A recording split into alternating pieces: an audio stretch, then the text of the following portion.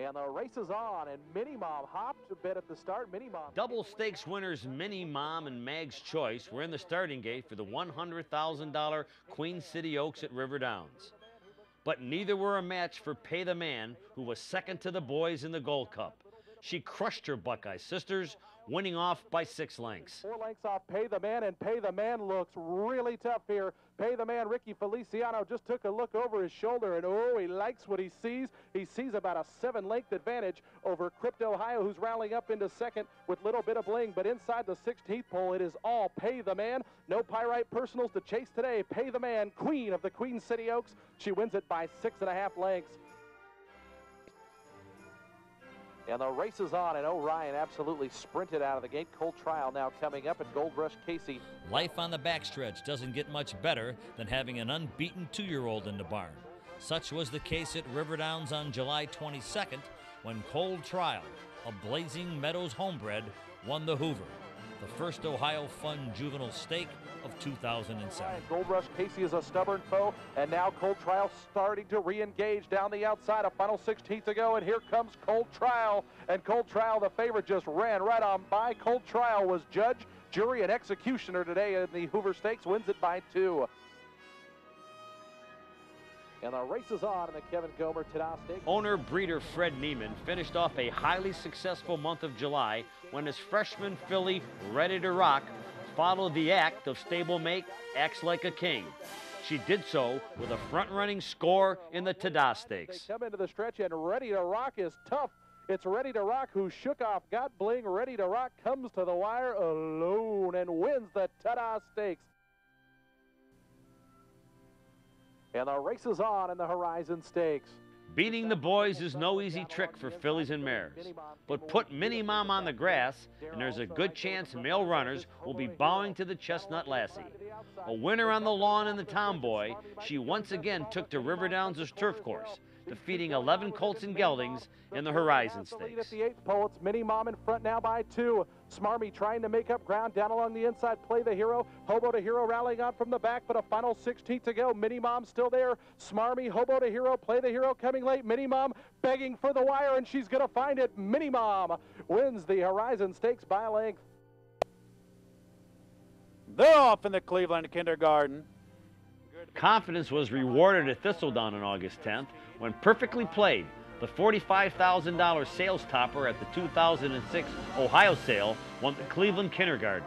He had license to do so, being a half-brother to P for Perfect's Pistol, winner of the Babs Palacios, and being out of P for Perfect, a Buckeye Stakes winner. Running big, Perfectly Played on the inside as their Orion is 4th.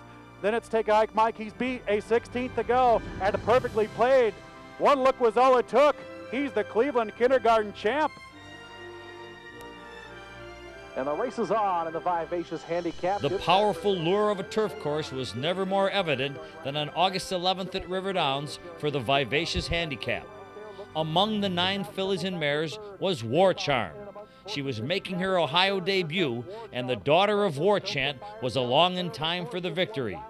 For Hall of Fame trainer Shug McGahee. War Charm is coming hard. Misty Tab, the gray, is down on the rail in between runners. Little bit of bling. Sybil's Angel still fighting on. A final 16th to go. And Dean Sarvis and War Charm strike the front. Misty Tab is second. Minnie Mom late on the scene down the center of the course. But War Charm ships in and wins the Vivacious Handicap by 2.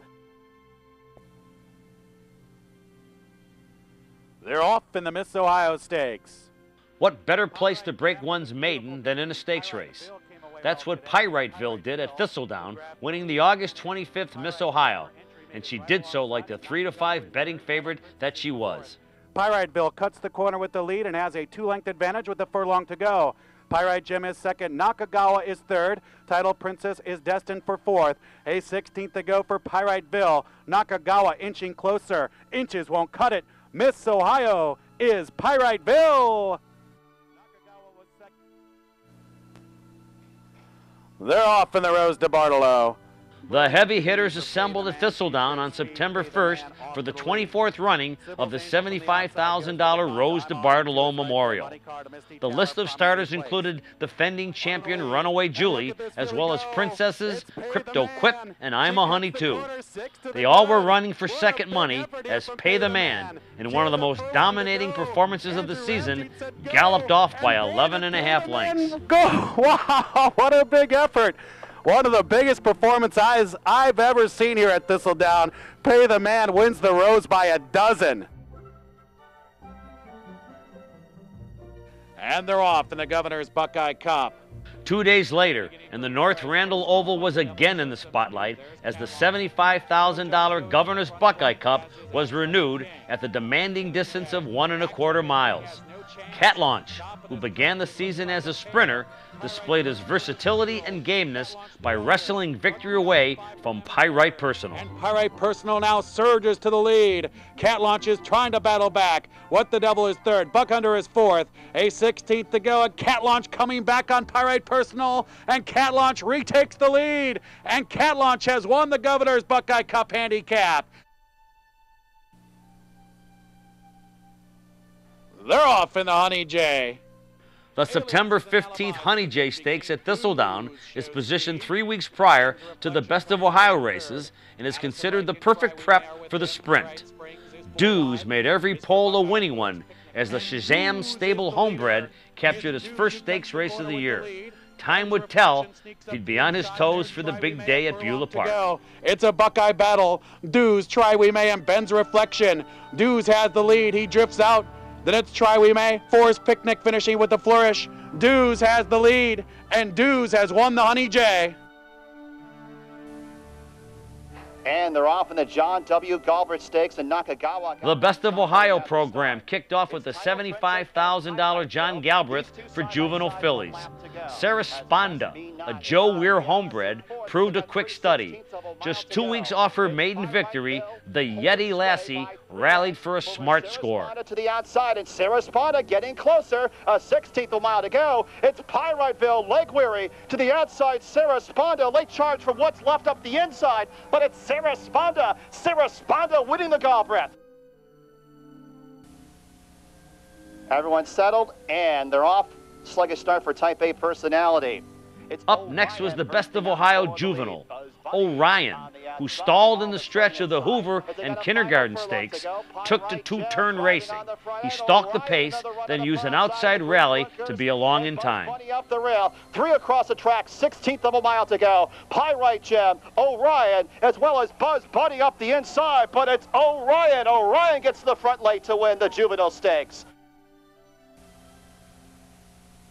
And they're off in the Best of Ohio sprint. Looks like a good start. The September 15th Honey J was indeed the perfect prep for Dews.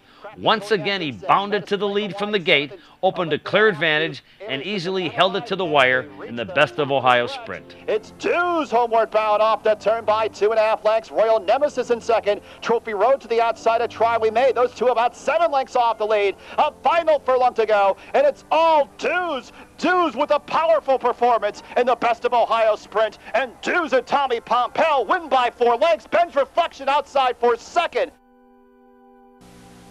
And they're off in the Best of Ohio Distaff. Great start. The fillies and mares were next in the $100,000 Distaff. DeBartolo and Queen City Oaks champion Pay the Man was heavily favored, but honors went to a filly